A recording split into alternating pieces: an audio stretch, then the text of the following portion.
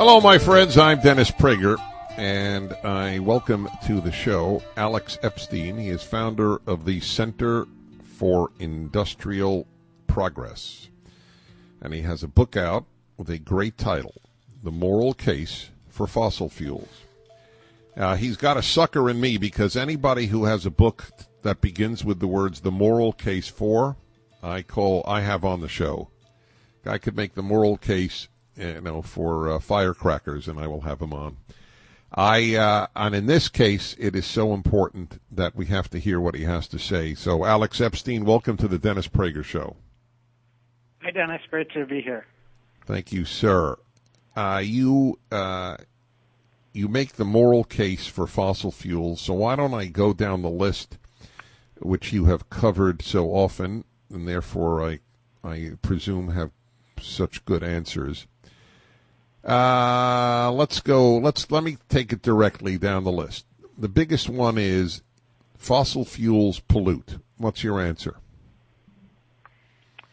Well, my answer is it's interesting that that's the first question or thing that people think of, because I think the first thing, if we're on the premise of morality, we have to first define what we mean by morality, but I'll fast forward to my own view, which is maximizing human well-being, which is not the view of, say, many environmentalists who want to minimize human impact. That is brilliant, by the way. That is a terrific response. What maximizes more good for more people? That's a good one even for secular folks on the left. How would they? Yeah, that would be tough for them to answer, but they don't answer it. Anyway, that's great. That's a great beginning response. But let's deal with the secondary ones of it pollutes. Right, but I mean, even in that context, so the question of is fossil fuel use moral is really the question of, is this something that is helping us maximize human life? And to look at that, let's just take our environment, leaving aside all aspects of life. Does using fossil fuels make an environment that's better for human beings to live, or an environment that's worse for human beings to live? And I think if you took anyone from 300 years ago, pre-fossil fuels, brought them to this environment and said, hey, which one is better, I can guarantee you he would say, that's not a question. Of course, today's is so much better. The water is cleaner. The air is cleaner. We're surrounded by all these amazing, plant resources, food resources. Disease has been largely eliminated. We live in an amazing environment, and yet because environmentalists have taught us that nature is perfect and all we do is mess it up, we've ignored the fact that, in fact, we're not taking a clean environment and making it dirty. Overall, we take a dirty environment and make it clean. Yeah, I know that's your line. I didn't quite follow that, though, when I read it. What does that mean, we're taking a dirty... I mean, let's go to the pristine or supposedly, allegedly pristine past of, let's say, 2,000 years ago. In North America, was the water not cleaner, was the air not cleaner 2,000 years ago in North America than today? For a human being, no, in neither case, because the water is naturally filled with all kinds of parasites. It's also naturally not very near you in a clean form. And just to look at this, you can look at what activists talk about with 1 billion people today lack clean water. Those aren't people who have fossil fuels, who have modern energy. They're people who lack them. So they're dealing with natural water. But we are, fortunately, using technology, we make the water a lot better. And then, in the book, I think in Chapter 6, I talk about even with air pollution, we only think of the outdoor air pollution caused by, a coal plant, say. But that's nothing compared to the indoor or local air pollution caused by people burning wood, people burning coal right next to them. And as long as you don't want to freeze to death, which humans never do, you need to get warmth somehow. So no, they had much worse air in terms of the health impacts of what they're inhaling in their lungs. And again, this is leaving aside the fact that, they were starving all the time thanks to lack of fossil fuels or comparable technology. Yeah, it's the gift. It's the greatest technological gift, arguably, that we have. It says in the biographical sketch of you that you debate environmentalists. Do you do that often? Well, it's the problem because they've become more reluctant to do it. I mean, well, that's why I'm asking. I was shocked to read that because they never debate. So I was that's why I'm asking you the question. I'm quite persistent about these things. So, for example, with Bill McKibben, he wrote an article in 2012 announcing what's called the divestment movement, and nobody in the industry said anything. So I publicly said, I'll pay you $10,000 to come debate me at Duke, and that did the trick. Is that online? Is that on YouTube? Oh, absolutely. At youtube.com/improvetheplanet. That is our YouTube page. My debate with Bill is there. My debate with Sierra Club is there. All right. This is very important to me. youtube.com/what? Improve the Planet? Improve the Planet. Okay. This is something I'm curious. How did the Duke students react to you and McKibben? Well, first of all, they were very respectful. I'm an alumni of Duke, so one of my old professors was the one who Gary Hull was the one who, created the event. I think that they were surprised that anyone would stand up to him and that there was even an opposing view. And that was really my goal. I mean, I had a lot less experience back then than I do now, but I thought, if I can just stand up and say, hey, look, there's a view that deserves to be heard, that there's a moral case for using fossil fuels, even for using more fossil fuels, that'll make all the difference in the world. And many people have come to me afterward and said, that watching that debate was a turning point for me. Well, I would think so. So what year was that?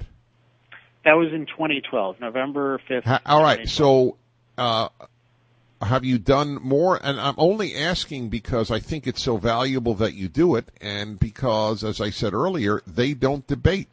Al Gore has never debated anybody. So I did in the last really public one I did was with a guy named Bruce Nillis, who's the senior director of Sierra Club in 2013. That was at Stanford University. Sierra Club refused to promote the debate, though, and they certainly have refused to acknowledge it afterward. I think someone watches the debate, they can guess why. But, after that, one thing that I've also done that has gotten quite a bit of attention is I go to the rallies and I engage people and I tape it. So, for example, I was at the People's Climate March and I had a large I Love Fossil Fuels sign along with, I always wear an I Love Fossil Fuels shirt. And we had a video camera and I would just talk to people. And it's interesting. That is, again, at the same YouTube site, youtube.com/improve the planet. But again, I think it's very important to take the moral high ground against the people who are truly opposed to development and civilization. I would like to invite anyone with any challenge on this. This is a man that says that if you care about the moral good of humanity, you have to be pro-fossil fuel. I would love to hear your challenges. 1-8-PRAGER 776-877-243-7776. With Alex Epstein, I'm Dennis Prager.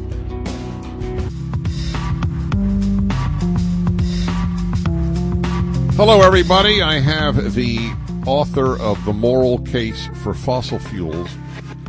Yes, you heard that right, The Moral Case. I think that what we have here is an example of a man announcing, like the child in that fantastic story about the emperor who is naked, but everybody is supposed to announce how beautiful his new clothes are.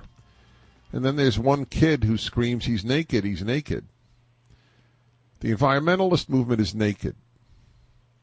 And there's a guy here who's announcing that in simple terms. And once you hear it, it becomes so difficult to refute. Haven't fossil fuels made modern civilization, at least technologically, possible with all its good? Transportation and medicine and everything else that we take for granted, like you're being able to hear me right now as I broadcast from Miami, going back to L.A., being sent to New York, which goes then back to Dallas, and then comes through your car or your house or your internet. You think that would be possible without fossil fuel? What would we do it with? Carrier pigeon? And obviously the latest, it's sort of the secondhand smoke of the anti-tobacco movement. The latest is that carbon dioxide is going to heat up the planet to worldwide catastrophic levels. What do you say to that? Well, again, I go back to the premise of if our goal is maximizing human well-being, we need to look at all the benefits and all the risks with precision. And every word of that is important, including with precision, because if something has a climate impact where it contributes to warming of 0.8 degrees over 150 years, which is in fact the measurements that they cite, that's not that much versus if you had, for example, James Hansen claimed that between 2000 and 2010, I cite this in the book, that it would get 4 degrees warmer in a decade. That would be rather alarming in terms of the... James Hansen of NASA said that? Yep. He actually predicted a 4-degree Fahrenheit rise in temperature over 10 years? Between 2 and 4, yeah. The first chapter, anyone can get at moralcaseforfossilfuels.com. It's called the Secret History of Fossil Fuels. And part of the reason I published that is because I really want these part of what we do in the video is just in the first chapter is just put these guys on record. Because if we're listening to someone's predictions, we know that predictions are hard. We want to look at track records. And if they have a track record of getting everything exactly the opposite of what happened, they should acknowledge that, and they should identify the flaws in their thinking that led to it.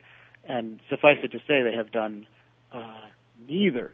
So, but I mean, anyway, to look at this issue, anyone who talks about climate change, so-called, in a vacuum, it's not in a vacuum. It's a potential side effect of fossil fuel use. So you have to look at what are the benefits of using fossil fuels versus not using them? What is the energy catastrophe, the life catastrophe that's guaranteed to happen if we don't use fossil fuels? And then how do we weigh that against the climate impact? And what we find in Chapter 4 of the book, I really focus on what's the evidence about the climate impact. What we find is that the evidence is it's very mild, it's tapering off, and the real thing that we're doing with respect to the climate is making ourselves much, much safer. So I said before, we don't take a clean environment and make it dirty. We take a dirty environment and make it clean. This is doubly true for climate. The climate is naturally volatile, it's naturally variable, and it's naturally vicious. So we're not taking a safe climate and making it dangerous. We take a dangerous climate and make it far safer. And I cite the statistic that climate-related deaths from extreme heat, extreme cold, wildfires, all these things are supposedly worse. They are down 98% in the last 80 years, and last year, I believe, was a record low, 20-something thousand compared to 3 million in the 30s when you had less than one-third the population. So who cares about the climate, Exxon or Bill McKibben? We will return in a moment, and again, I not only I implore you who think fossil fuels are a bane on human existence to call in. 1-8-PRAGER-776, the book, The Moral Case for Fossil Fuels. It is up at DennisPrager.com. I am speaking with Alex Epstein, who is the author of a major new book, The Moral Case for Fossil Fuels. I'm going to take as many challenges as I can now on the lines. We'll begin in Denver, Colorado with Matt. Matt, thank you for calling. Dennis Prager, Alex Epstein. Thank you, Dennis. I just want to thank you as a nurse in Colorado for helping out those people in West Africa. Thank you. And I just had a question. So I'm kind of on the opposing side in terms of the climate. I'm not a climate scientist, but based on the research that I've seen, it seems like, it's not just fossil fuels, but any kind of increase in CO2 emissions does raise the temperature of the planet over time. It actually even started with as the how do we say this? As we turned into farming societies, the methane from the cows actually raised the temperatures a little bit, but also it really increased once we industrialized. So let me just ask you. Let me just ask you a quick question, not to challenge you, just to get your. I'm curious the way you would deal with it.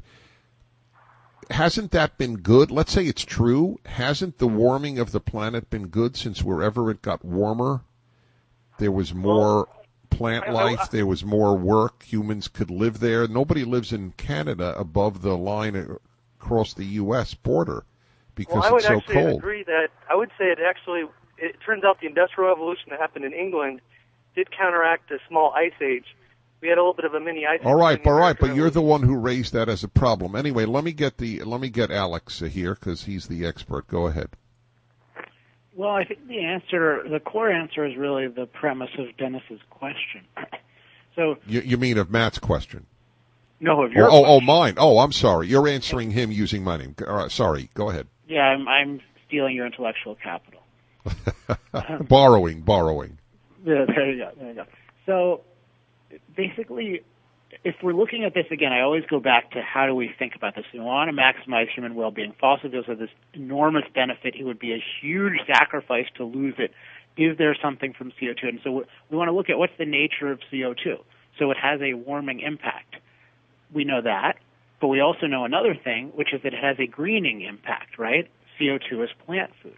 And yet that's never mentioned in the discussion. And the reason why I bring that up is not some particular theory I have about the magnitude, but a theory or a conclusion that I have about the bias of the debate, which is that we only look at negatives in fossil fuels, but not positives. And that's a hallmark of bad thinking, where you're not looking at the full context or the big picture. You're only looking at negatives out of context. You can never get a good answer doing that. So the question is, okay, we know there's global greening. Why don't we talk about that? And then with warming, and this is where Dennis's question comes in, why do we assume that it's bad? Especially, in such a small amount. No society in history until ours has ever been against warming. Everyone always prayed for warming because warmth correlates with life.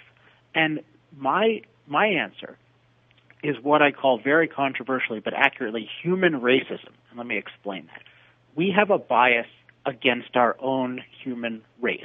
We think that things we do to nature are bad and things that other parts of nature do to nature are good. And that's why we don't realize all the amazing things we do to improve our environment. So my view is let's look at everything measured objectively in how it impacts human life. Don't assume that it's good, but don't assume that it's bad. And if you look at that, you get the moral case for fossil fuels. We should be using more, not less. And the warmth is probably good. The CO2 is almost, the plant growth is almost definitely good, and the energy is so good that it swamps everything else. All things being equal, in other words, if tomorrow a magic pill could be taken and we could get energy from non-fossil fuel at no extra cost, would you prefer that?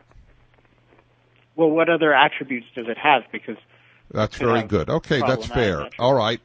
Well, that's a very powerful question because everything comes with a price, and the other side doesn't acknowledge the price of windmills and solar panels. And why don't you review that price for a moment?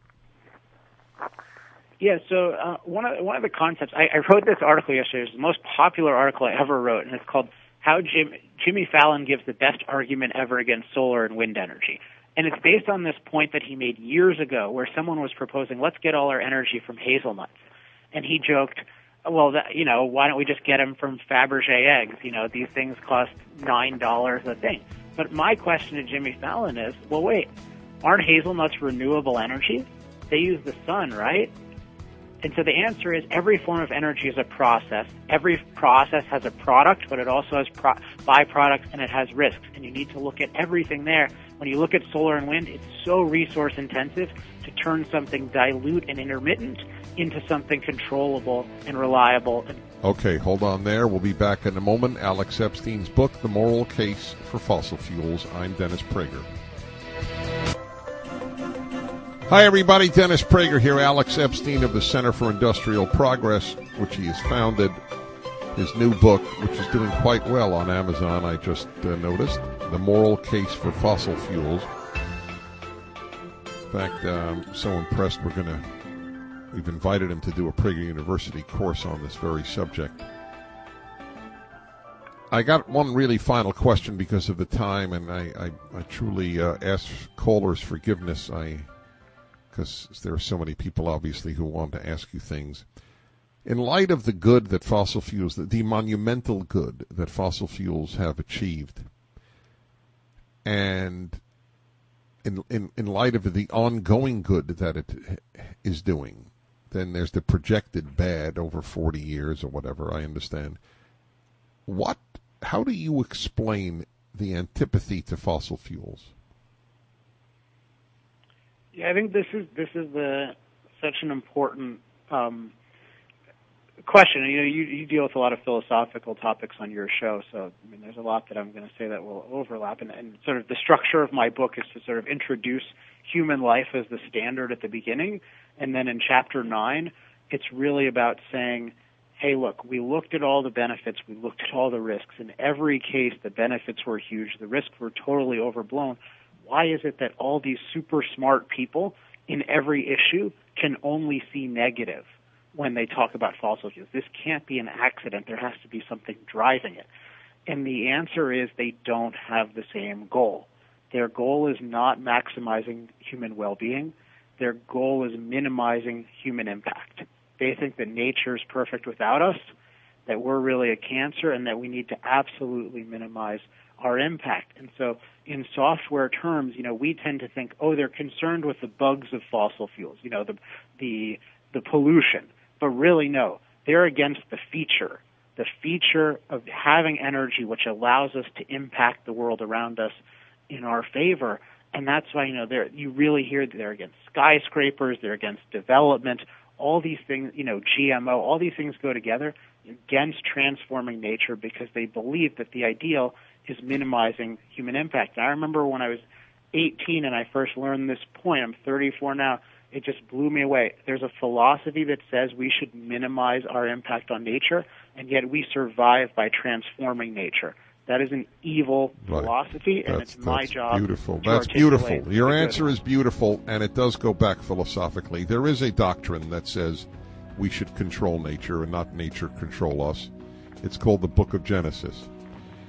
Alex Epstein, this was enlightening, and we will be in touch. Thank you so much. Good luck with your book. Thanks so much, Dennis. You're very welcome. The Moral Case for Fossil Fuels.